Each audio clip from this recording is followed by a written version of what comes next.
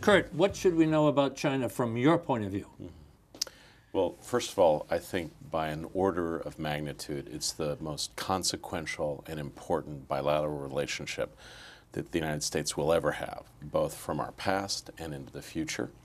It's an incredibly dynamic, complex country. It can't be easily described in even a few sentences.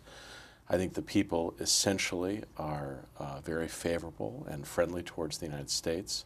I think occasionally we have challenges. This will be an extraordinarily complex relationship that will have elements of friendly relations, but also it will be overlain by competition. And the key for this generation of diplomats and future diplomats is to ensure that that competition does not veer towards conflict and confrontation. Cheng Li, you're nodding your head. Weigh in. Well, Jump in, huh? I think that probably I will use the word. I agree with everything Kurt said. I think China is a paradox of hope and fear. Hope that the country could contribute to the global economy with the emerging middle class. It is the largest market in the world, and a lot of talented people. They are heavily, integrated with the outside world. But at the same time, it could be a problem because the environmental pollution and also the country still has a political system. It's not a democracy. And that certainly have a lot of problems in the country. Even in China's economy, there's some serious concern about the property bubble, overcapacity, shadow banking, and local debts. This also will hurt the global economy. On top of that, there's some serious tensions between China and Japan, and we will probably lead to some kind of a conflict if not handled in a rational, careful way, and by itself and also by its neighboring countries, including You suggest it could lead to some kind of a conflict, Julia? Ambassador Bloch, and I'll call you Julia henceforth. Julia. Henceforth, okay. Is the tension between China and Japan so severe right now that it could lead to conflict? I think it's very, very dangerous. Because the issues between China and Japan are not just political or economic or ideological. It is really, really based on history. World War II. It is basically emotional. And until and unless the two countries can resolve those issues, the fact that China wants Japan to own up to what they did during World War II, the Nanjing massacre. We have Japanese broadcasting officials going around the country in Japan saying that, hey, the Nanjing massacre never happened. That in fact, it was the United States who concocted all this to hide our misdeeds. Go ahead. Nancy, jump into the conversation, and Julia's put on the table this idea of it's an emotional issue as opposed to maybe a political issue. How do you see it? Asia Foundation invested all in the area, huh? Well, that's right. We've invested in all of the region, but I do think there is a historical dimension to this that is underestimated. I think it's very much like the emotional connection that people feel toward Taiwan, for instance. The historical nature of the conflict is personal. You know, it's not just governmental. It doesn't have to do with just the war or World War II legacy. It's personal. Your parents remember the days of the Shanghai occupation. They remember the signs that says, you know, dogs only or something like that in the French Quarter. I mean, these things are very emotionally driven as well as historically driven. Kurt, you were involved in the, and everybody just cross-talk and jump into the conversation. Don't let me run it all. But you were in the Obama administration so heavily invested in this pivot, this idea of guiding our foreign policy in the direction of Asia. This tension between the two countries, Japan and China, really throws a wrench into that, doesn't it? Puts the United States in a kind of a tough position? Yeah, I agree with much as what has been said already, and I have seen myself in meetings between diplomats who are suave and sophisticated, the the pain of history playing out before my eyes. I think what has transpired is that for at least a generation, senior Japanese friends have wanted generally to have better relations with China, sometimes on their own terms, but still have desired for commercial and economic purposes deeper ties between Tokyo and Beijing. What's happening in Japan politically now is that there is a substantial swing in attitude that is much more hostile towards China.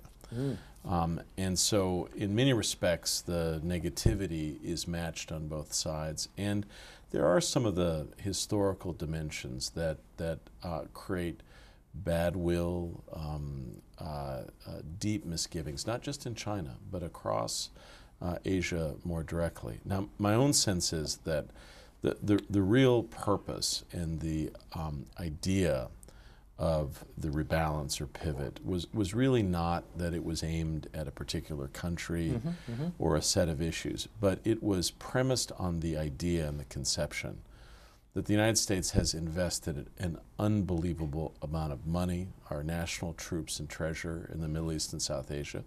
Those are important things, but really, in a fundamental sense, our future lies in the Asia-Pacific region. No region will respond more favorably to American engagement. No region will reward more a strong, steady, subtle American engagement. And so my own personal sense is that it is critical that the three great nations of Asia find a way to work together, Japan, China, and the United States, and very quickly, soon thereafter, India as well. There needs to be more dialogue across the board. And my own particular view is that the only country that can really help facilitate, not mandate, but facilitate carefully dialogue behind the scenes is the United States. Wow. Take a little break. And for those of us who are, well, I'm privileged to sit at the table, and you are as well at home, listening to four people who are heavily invested in China, who know the region. And this is a good learning experience for us, so we'll take a little break. Back on the other side, This is America and the World.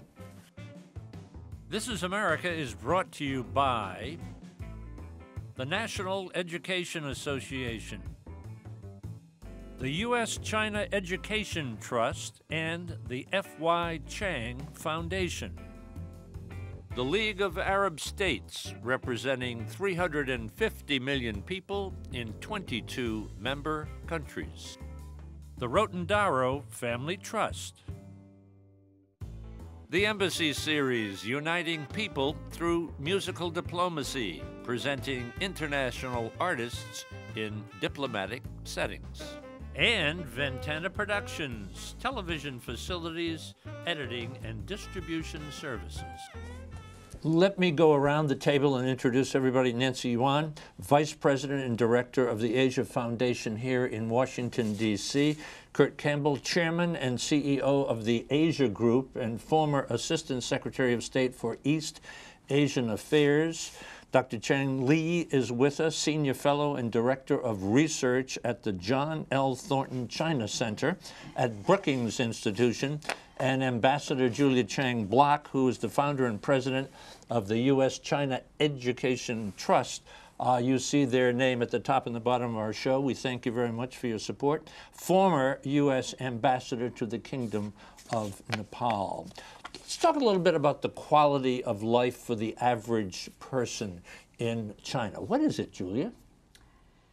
Now, average. China is a huge country with a huge population.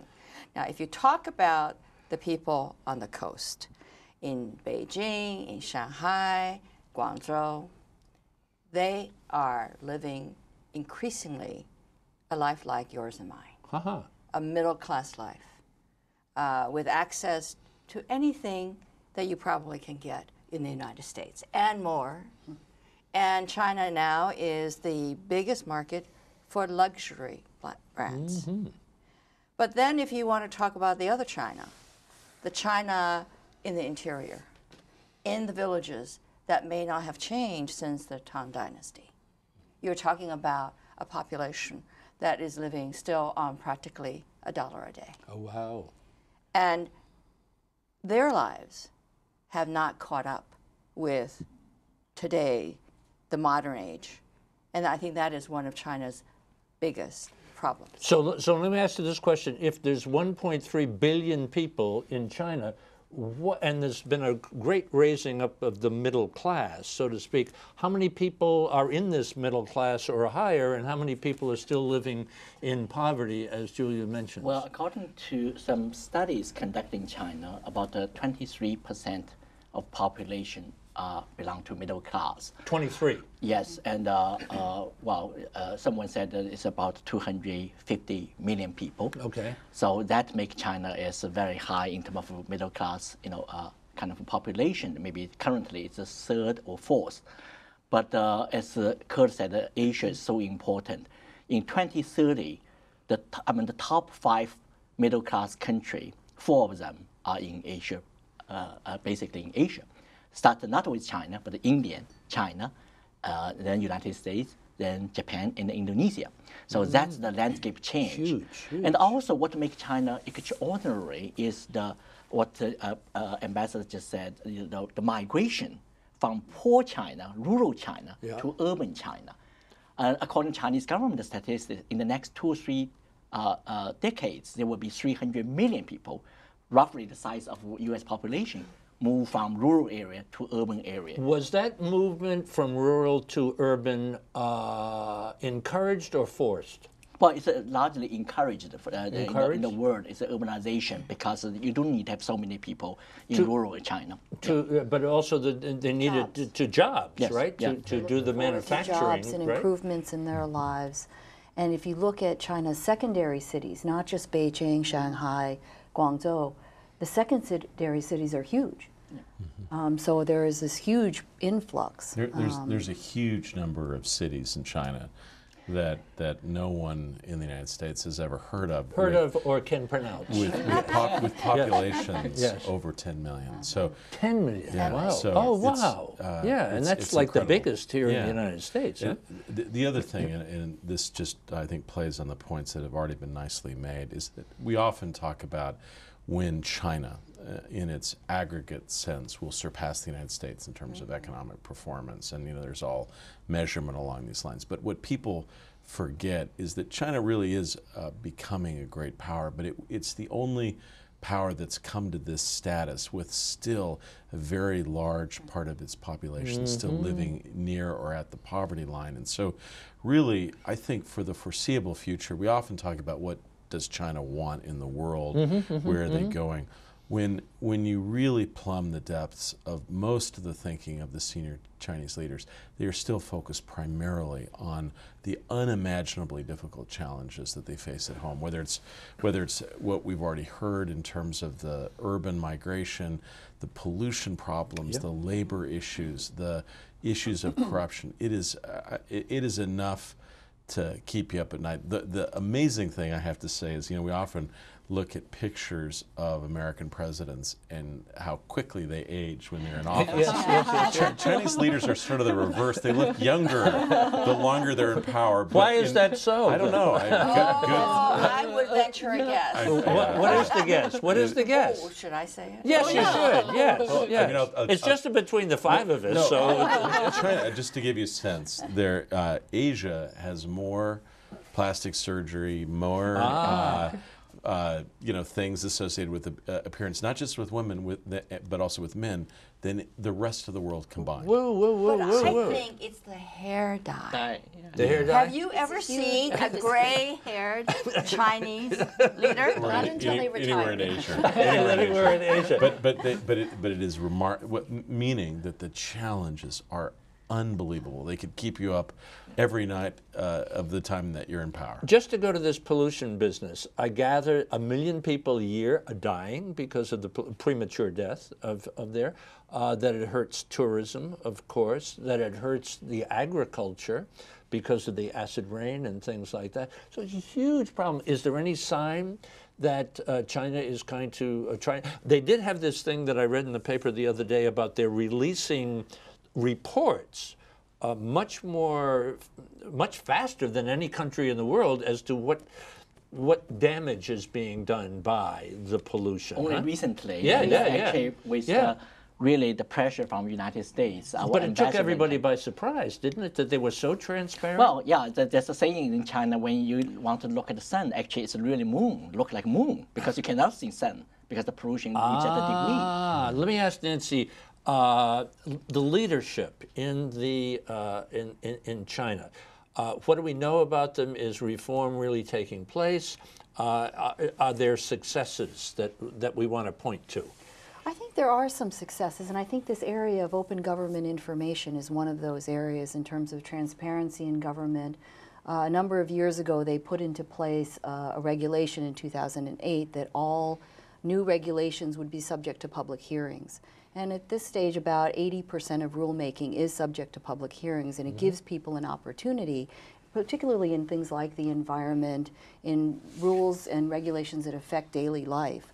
It gives the population an opportunity. So that's a big surprise, that the people are engaged in how the country is being run? I think there's a demand for it, and this is a trend that's been increasing across Asia, actually, in other countries as well. But how do you balance that, which you just put on the table, which kind of surprises me a bit, because I just don't know, with the repression and control, political control of the media and censorship, huh?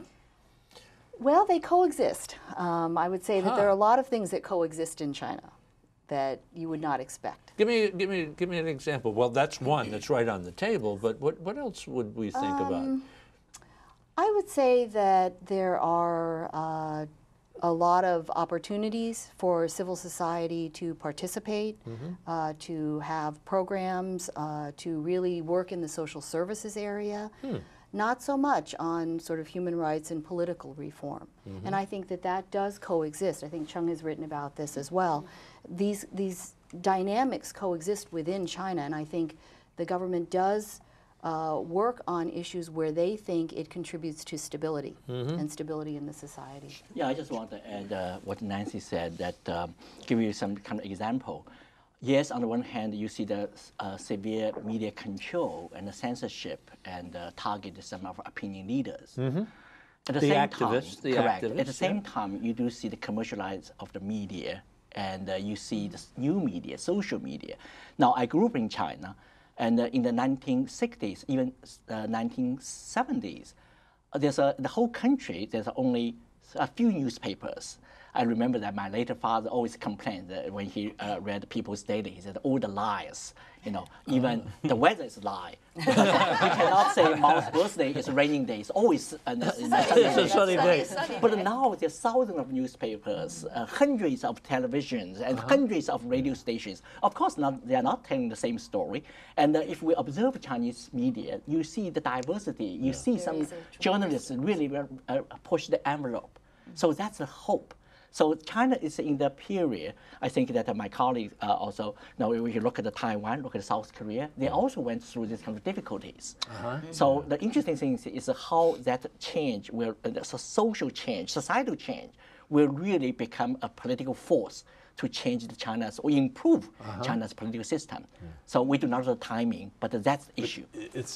I agree. It's a very complex mix of again, some repression that's becoming much more efficient and technologically sophisticated. That is undeniable. But it also coexists with some very interesting social dynamics. I'll just give you asked for examples. Let me give you two. This one is actually pretty well known. But a couple of years ago, there was a show in which Chinese viewers, the largest TV market in the world, were asked to vote on who they thought was the best young singers, a group of young singers. And lo and behold, by some measurements, it was actually the largest election ever conducted. Hundreds of millions of people voted for this 19-year-old girl. Now, it only happened once, and I think people understood the sensitivities there. But that's one example. There was an But incredible. that's a safe election, Well, isn't it? no, but it shows you that there is some experimentation in social okay. circles, but also the sensitivity involved. I think immediately thereafter they decided to take the show in a different direction. But another classic case is there was a show last year which is hysterical. I work with a lot of young Chinese women, and it was very popular for a time. Some very sophisticated Chinese women in their 20s and 30s, and they are not dissimilar from upmarket Asian women in the rest of Asia. They don't want to get married quickly. They enjoy going out. They enjoy luxury items, and so there was this. And they interview men, and they come on the stage and they ask the questions, and then they and then they decide whether they would date this guy, right? Oh, so okay, these okay.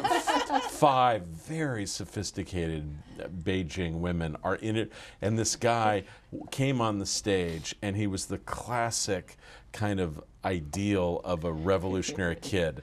No money, but he was full of heart, and he said, "Look, I don't have I'll give you a ride on the back of my bike, and we're gonna sing revolutionary songs." And the girls go, "I'd rather go in a Porsche. I'd rather go in a Porsche." And so that show also didn't last very long.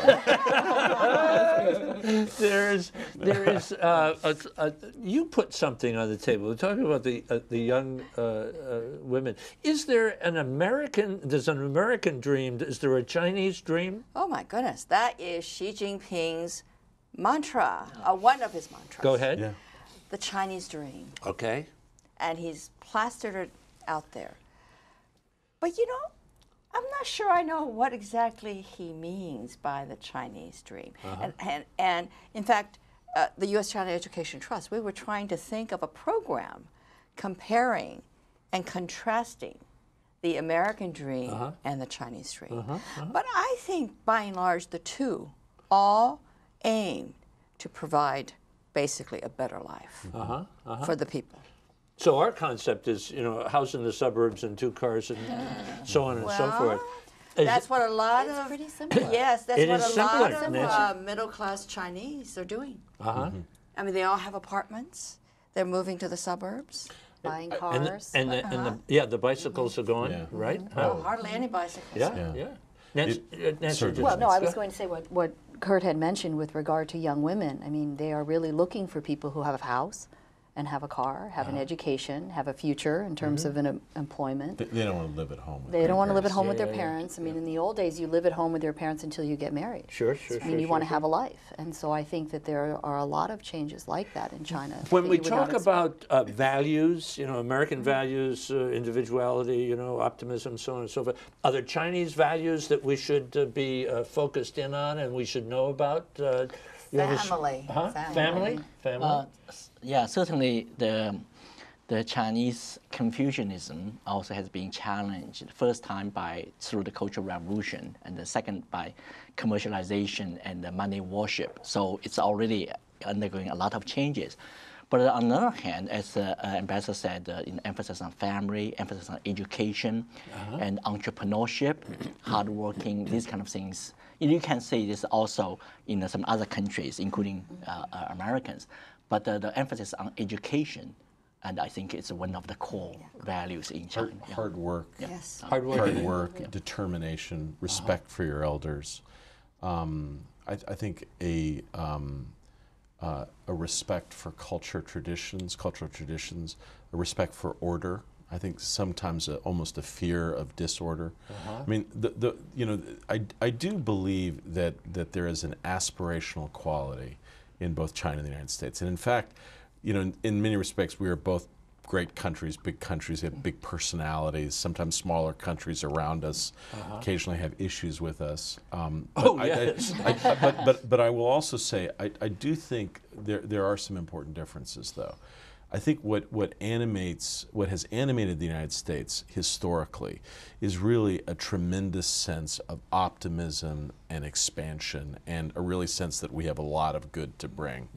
I think at the heart, and this ambassador mentioned this, when we sort of plumb the depths of what President Xi is talking about, I do think part of it is aimed at a better life in China. But I think underneath it, there is also a sense of historical aggrievement, that they have not been treated as well as they should, and they are restoring their role in the world. And one of the things that we have to do in the United States is to see if we can work with China so that we help and assist their arrival on the global stage in a responsible way, and not be seen as the country that is trying to subvert or thwart China's arrival. And that is going to be the essential quality of American diplomacy for the next 50 years. But now, are you saying that there's a feeling within China that they have been mistreated by the outside world? Absolutely.